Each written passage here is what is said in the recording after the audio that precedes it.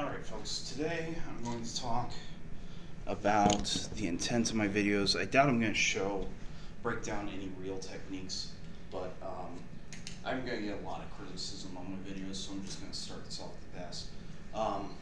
I am not, and obviously do not think I am, Bruce Lee or some amazing fighter. I was injured a couple of years ago. My weight has gone up because of those injuries and the medications involved. So I'm not gonna try to make an excuse for my fat. The point of this video series is because of that, I'm working on losing weight. So by losing that weight, I need to do exercise. Now, the problem is that I wanted the exercise I was doing to benefit someone. Me running does benefit myself, but it's not interesting and it doesn't do anything but for me.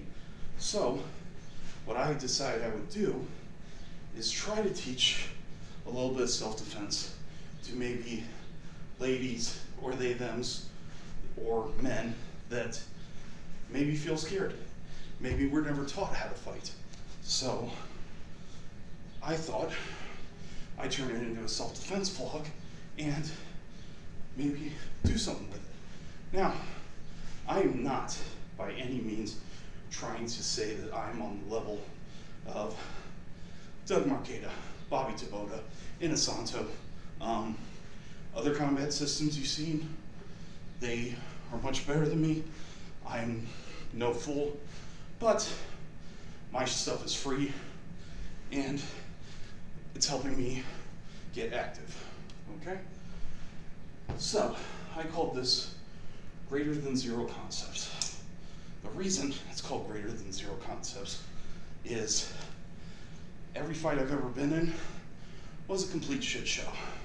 I may have learned great techniques, but when I was actually in the situation, it all came down to a bunch of unorganized different fights. So the techniques, nothing was pretty. It just was kind of instinct. And by training, it became instinct. Muscle memory, you know what I mean? Understanding that when I saw that hand go for that knife, that to not let him get it in the first place. I didn't let him pull it and then get stabbed or try to do my cool trick because it was probably not going to work. So, now that we've gotten that out of the way, the reason it's called Greater Than Zero is because that's all I'm trying to do, is make survivability chances greater than zero. I'm not trying to turn you into some kind of special forces soldier.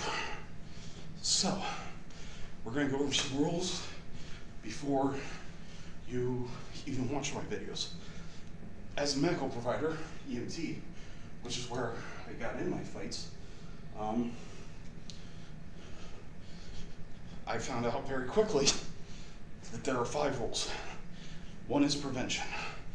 As a medical provider, with any disease, the best way to stop that disease is to prevent it in the first place. So, if you think, or your gut's telling you that you're getting into a bad situation, screwdriver, stay out of it. You don't need to go into that situation. I'm trying to keep you alive. So, use what you already know. Secondly, the most important thing is footwork. So, because of footwork, running away from an attacker is a valid form of footwork. I don't expect you to stay there and fight. Now, if you have to fight, do not get taken to a secondary location. Chances of being found, if you get taken somewhere else, are slim and none. Or none, but you get my point. Your last rule is, if you have to fight, get a force multiplier. In other words, a weapon. And use whatever's around you. Your keys, a full pop can, you know what I mean? This is survival. This is not MMA. Use what's going to work, especially if you're a woman.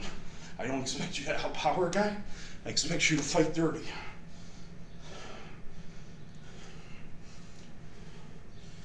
Not hitting the vape, just making the motion. Now, from here,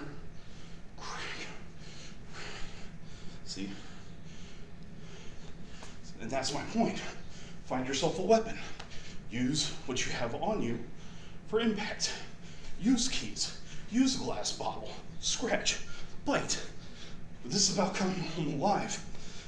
And if you're what some people would say cowardly or dirty doing so, you can say, ha ha, I'm alive. And now, the final rule, last resort, if the first four don't work, and only if the first four don't work, now it's time to fight. So, I hope that explains these concepts a little bit better and explains my intent.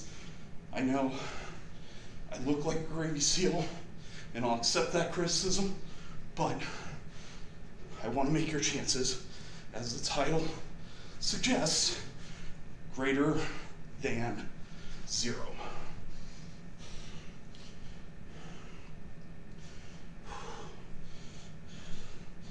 Thank you, folks. I appreciate it.